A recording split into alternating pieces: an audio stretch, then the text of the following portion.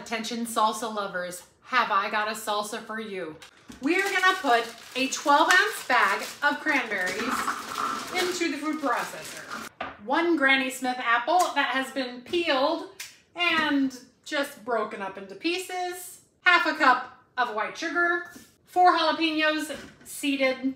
Half of a red onion. Can of green chilies. 1 tablespoon of fresh ginger. 2 tablespoons of lime juice. 1 teaspoon of cumin. Half a teaspoon of salt and pepper. And last but not least, a whole bunch of cilantro. That's it. Now watch the magic. And just 30 seconds later, this is cranberry salsa. Cranberry salsa is surprisingly amazing, and it is definitely something that you need to try. You're welcome.